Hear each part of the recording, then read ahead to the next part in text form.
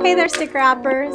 Our favorite way to create designs for our stickers is using Procreate, and it couldn't be easier. From design to sticker, let's see how it's done.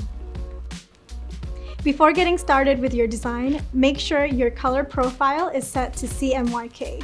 You can do this when creating a new canvas. So select Custom Canvas, go to Color Profile, choose CMYK and Generic CMYK, then go to your dimensions and add those in and hit Create and begin your design. When done, simply merge all the layers and rename it Design.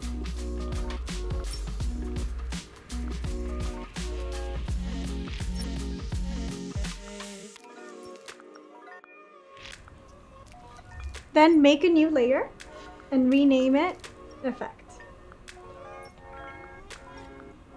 Choose a contrasting color, then show us where you want the effect. Either copy parts from your design or draw straight into the effect layer. When I'm done, I save it as a PSD.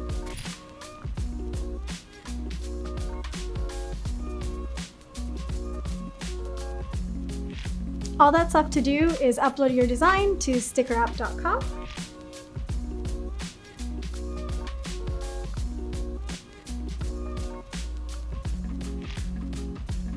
And don't worry if the effect is not showing on the preview, we will manually add that for you.